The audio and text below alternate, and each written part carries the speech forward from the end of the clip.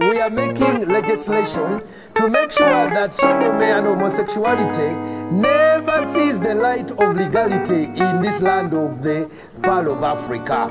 One of the things they do is called anal leaking, where a man's anus is leaked like this by the other person, like ice cream. And then what happens, even poo-poo comes out, the other poo-poo's out, and then they eat the poo-poo.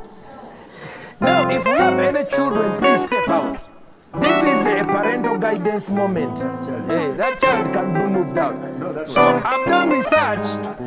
This is what they do. Number one, you can see a man here having sucked the other person's rectum, and the other person is poo-pooing, and this one is eating the poo-poo all over the place.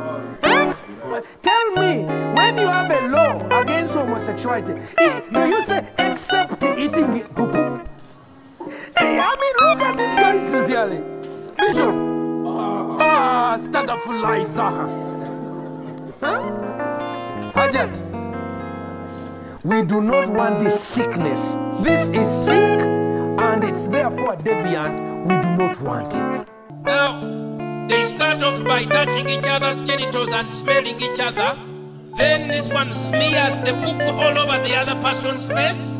As if that is not enough, he puts the hand deeper. As Africans, we want to ask Barack Obama to explain to us, is this what he wants to bring to Africa as a human right, to eat the poo-poo of our children?